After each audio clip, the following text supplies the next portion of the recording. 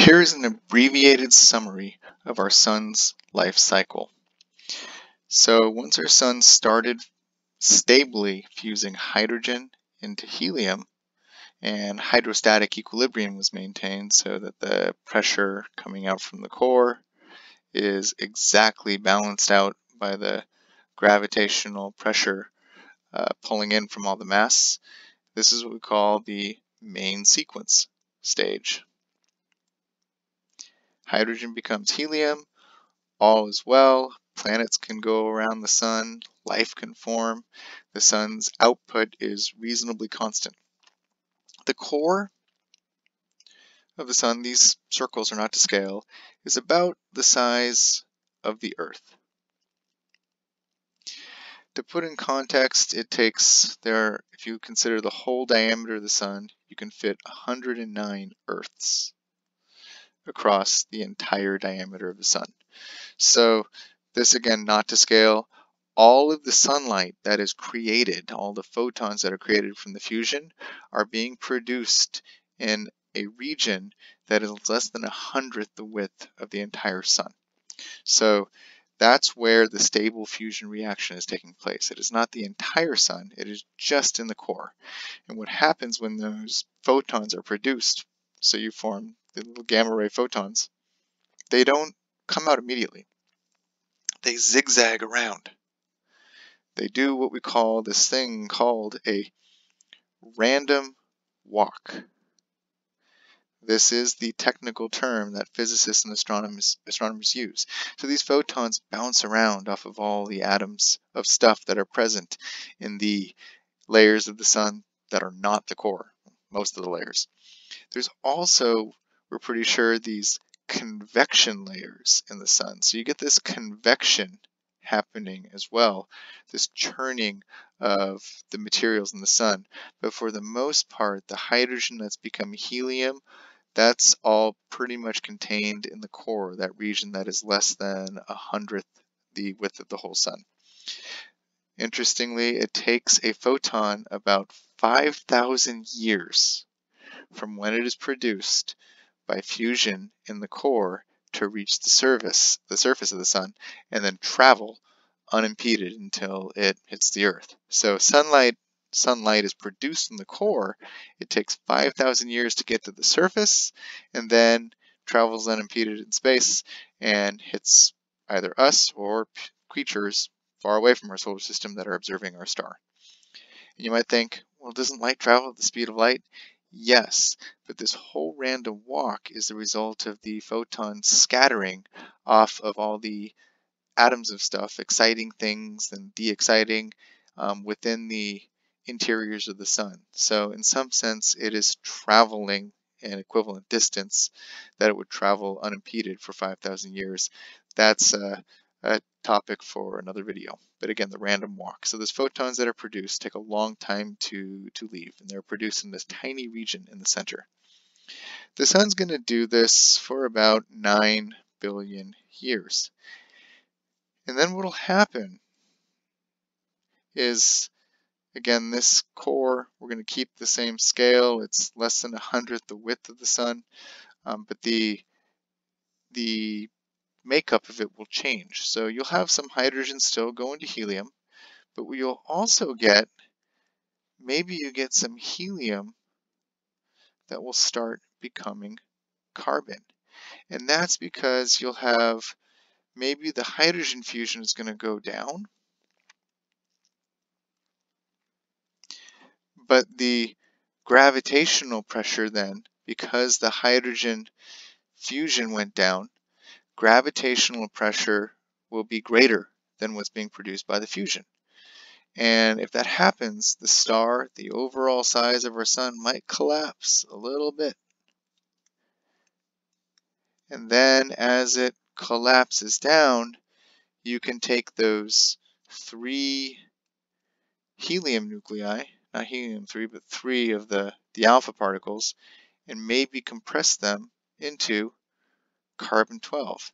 That has to happen at higher temperatures because the normal fusion chain, you get 4 of the protons becoming helium-4, that's just 4 single positive charges that need to stick together, whereas for 3 helium nuclei, that's 3 doubly positive charges that you got to combine together. It's more electric charge. You're trying to overcome the electric repulsion.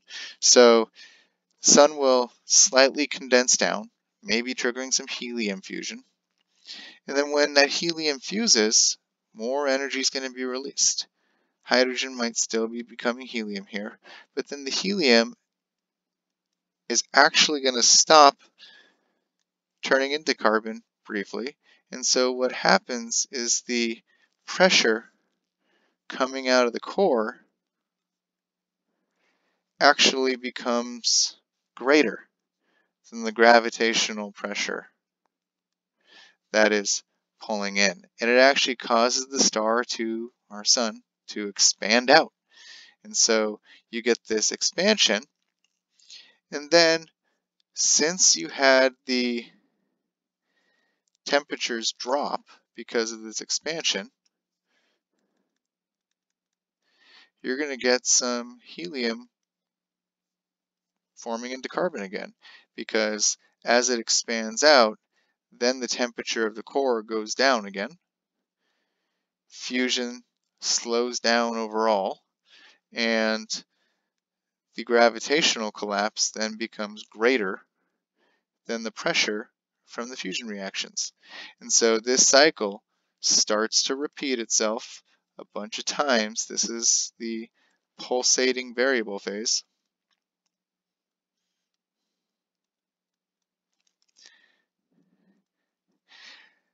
There's many different estimates about when this is going to happen in the sun's future, about 4-ish billion years from now, maybe 5 billion, not sure, and how long this phase lasts.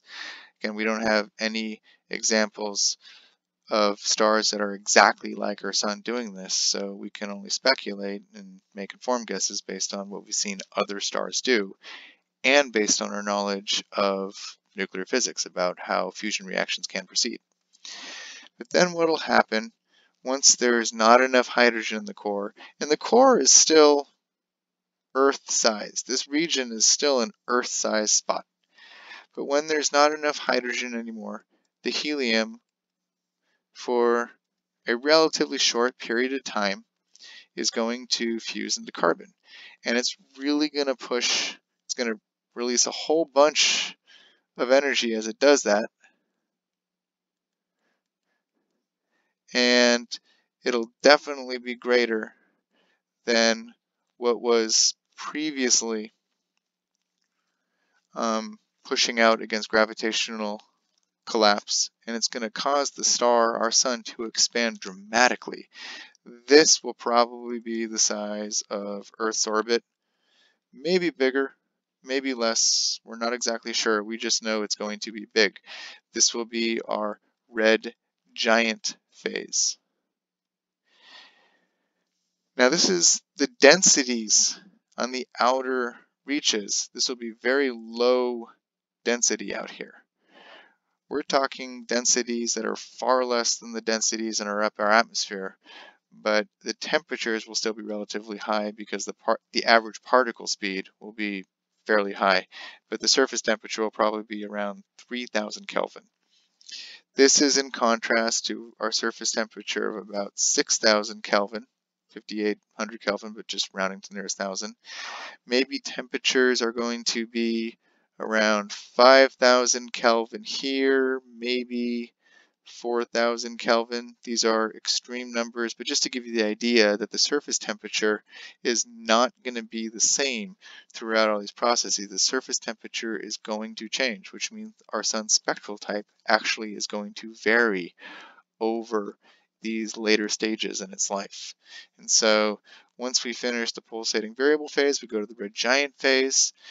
Then what happens is we're just left with some carbon, maybe some oxygen, maybe some of that helium was able to fuse to the carbon to form oxygen, and fusion will stop when we have too much carbon and oxygen there.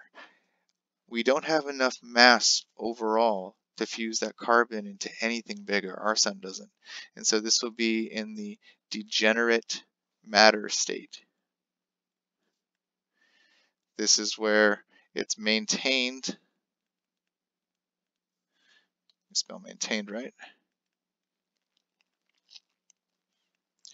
By the electron degeneracy pressure. So we have this thing that's mostly carbon and oxygen atoms. It is still about Earth-sized, and it has maybe 0.5 to 0.25 the original mass of our sun. Again, very approximate numbers, but it's not going to have all the mass of our sun. A lot of our sun has evaporated into space over the years. The surface, there's nothing containing it there, and a lot of it gets fused and becomes energy. But the overall chunk of the core is still going to be Earth-sized. It's going to be pretty hefty, and it's going to be very dense. And again, roughly 10 to the 6 times denser than water.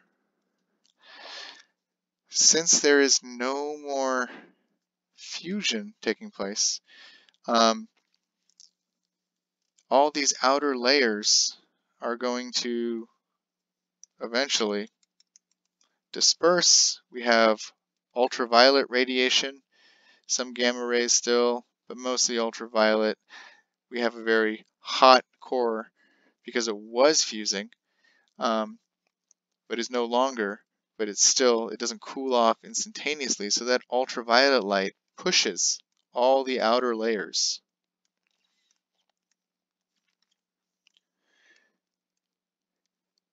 And they're going to start to sort of not look spherical anymore as this happens. We're also not exactly sure what happens when the core locks into this degenerate matter state. So maybe there's a release in energy that causes a little kick that will keep pushing out all of the outer layers, but this is again the planetary nebula phase.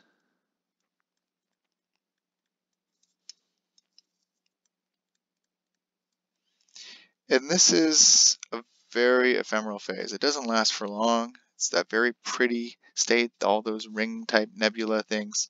And then what's left over is just this carbon oxygen Earth-sized white dwarf.